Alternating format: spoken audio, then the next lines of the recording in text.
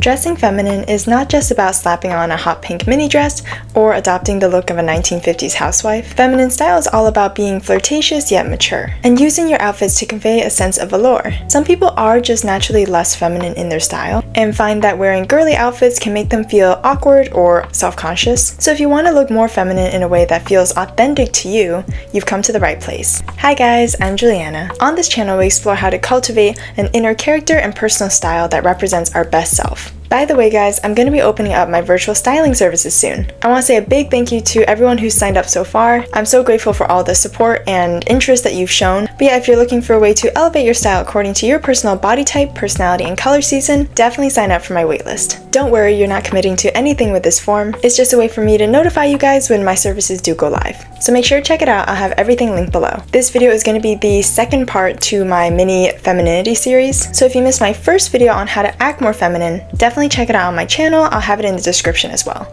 And if you like these tips but are not really sure where to start shopping for these styles, I've actually made a folder in my LTK of items that I've handpicked that I think really suit this feminine aesthetic. Hopefully this helps give you some more specific product recommendations. Like with everything else, I'll have my LTK linked in my description. To start, let's define what's considered feminine. A feminine style will make someone appear inviting, warm, and romantic. This can be great in social situations, especially if you feel like you tend to come off as more cold or reserved. Feminine is the mature counterpart to girly, although there is some overlap. Feminine styles tend to be more modest, as they don't focus as much on generating sexual appeal, but more of charisma and charm. In doing so, this style provides allure by accentuating the silhouette and figure of the individual. Now let's talk about the feminine color palette. It's not all pink, although that is a prominent color, but overall it's going to be softer and more pastel shades. Things like rose, lilac, and soft yellows will fall under this category. So we want to lean into lighter and brighter colors. This is not to say that dark colors are unfeminine, but lighter shades will make a person look most open and friendly, both of which are important components to feminine energy. The only colors I would really avoid are medium bright shades, say like a medium green or orange. While there's nothing wrong with these, they can come off as a bit intense and clash with the softer feminine style. So the style does normally feature more muted colors, but you'll also see certain bright colors like orchid, red, or fuchsia. These are very eye-catching and will make you appear vibrant and full of life. If you're kind of intimidated by bright colors, neutrals with pops of color can be a great alternative. For instance, you can pair neutral clothes with a red handbag or a red lipstick. These accents will still be eye-catching, but just in a more understated way. When choosing tops, there are certain necklines that will appear most romantic. These include more open necklines like the Sweetheart, Cowl, and Scoop. Also experiment with more unique necklines like the Queen Anne. For tank tops, I'd lean more towards spaghetti or tie straps rather than thicker straps. And although I don't think you need to show cleavage to appear feminine, look for tops that expose the décolletage. This can include things like off the shoulder or boat necklines, and these will add an air of opulence and class to any outfit, especially when paired with drop earrings. Choosing the right sleeves can also make your outfit more feminine. Puffed or cap sleeves will give your arms a graceful appearance, and bell sleeves can also be really fun to play with if you're into a more bohemian style. Some things to avoid are extremely stiff fabrics or boxy silhouettes. Instead, look for more soft and flowy fabrics like silk, chiffon, and satin. If you live in a colder climate and need something less floofy, cashmere knits will look luxurious and timeless. Faux fur, when done tastefully, can give you this old world glamour as well. There are also certain patterns and accents that can make your outfit more feminine. Floral is a quintessential pattern for feminine outfits, and there's so many options when it comes to floral. Smaller prints will suit a more mild personality or a daytime look,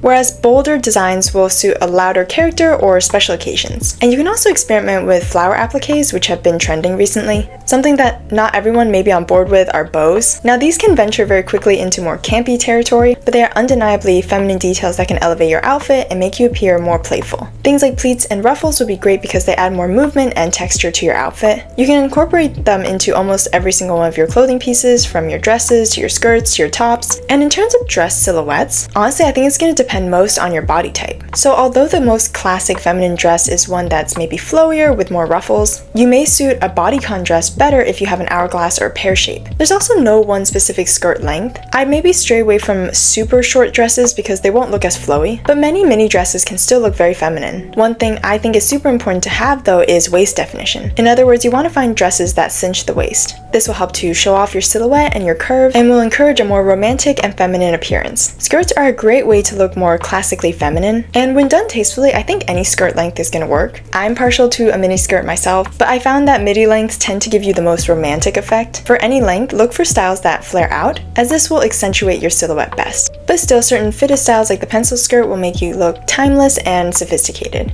For pants, you want to lean more into wide leg styles. There's nothing wrong with skinnier fits, but it won't look as flowy and breathable as their wider counterparts. So look for wide straight leg or flared trousers that cinch at the waist. Again, we want to focus on emphasizing the waist as this will best complement our overall figure. And lastly, in terms of jewelry, opt for more delicate draped styles. You don't want to go for anything too bulky as they can look overpowering. So instead of a thick chain, try a more delicate pendant necklace. Instead of chunky hoops, try diamond studs or drop earrings. There's definitely nothing wrong with bolder styles, they just don't tend to complement the feminine aesthetic that we're going for. Definitely comment what style tool has made you feel more feminine. Again, definitely sign up for the waitlist if you're interested in elevating your style. Make sure to follow me on my Instagram and TikTok. I do a lot of outfit inspo and beauty videos on there. But yeah, that's all I have for you for today. I'll see you guys in my next video. Bye guys!